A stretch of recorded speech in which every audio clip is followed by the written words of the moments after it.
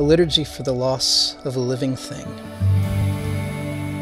King of creation, here was your good creature. Here was your good creature, O Lord, pondered and called to life by your own compassionate design. Here was your good creature, and here were the spaces and days we shared, enjoying the glad company and cheerful fellowship of a fellow creature.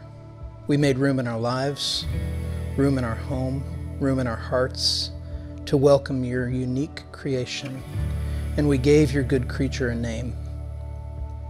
We were filled with a right and fond affection for another living thing your hands had made, delighting daily in its presence. Now this season of our shared lives is ended by death. Our hearts are unprepared for such loss, and we are grieved deeply. Even so, Heavenly Father, we are grateful for the life that was, for the gift of a living thing so easily loved. We are thankful for the many blessings of knowing this creature, and for the lingering imprint of such a cherished presence in our lives. We are grateful for these good memories of sweeter times. We are grateful, O God, for the happiness that was, even as we mourn the sorrow that is, even as we sit in the sadness of now empty spaces in heart and home, empty spaces that echo our loss. And now we say our goodbyes. O Lord, how long till all is made right? How long till your wild grace restores all loss and upends every leaving?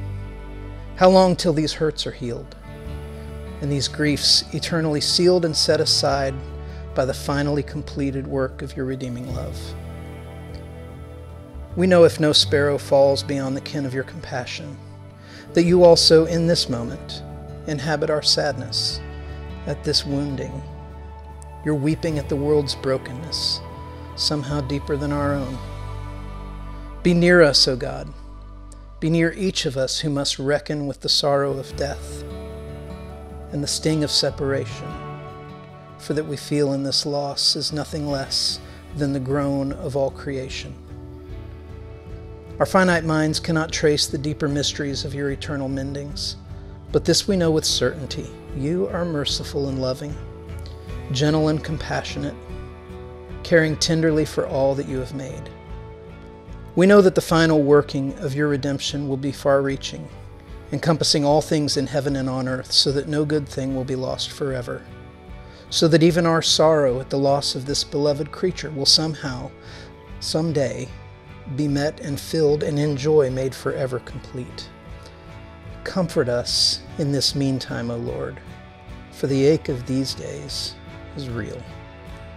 Amen.